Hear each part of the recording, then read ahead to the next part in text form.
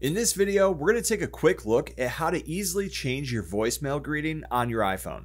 To get started, open the phone app. You're going to find it at the bottom of your screen marked by the green phone icon. Once you're inside of here, on the bottom right of the screen, you'll see voicemail in the menu bar. Choose this. Once you're on the voicemail page, you'll see a list of all of your current voicemails that are saved. On the top right of the screen, you'll see greeting. Choose this.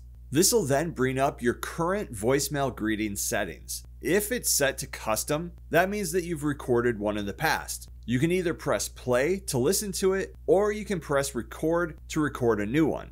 Once you're done recording, press stop, and then you can play it back to check if it sounds good. If you're happy with it, you can press save at the top to set it as your new voicemail greeting. If you'd rather just use the default Apple message, you can also switch this to default, and again, just make sure you hit save on the top right. And again, if you ever want to verify or just listen to your current greeting, you can just come inside of here and tap play in the voicemail settings to hear what it is. And that's how you change your voicemail greeting on your iPhone. Thanks for watching.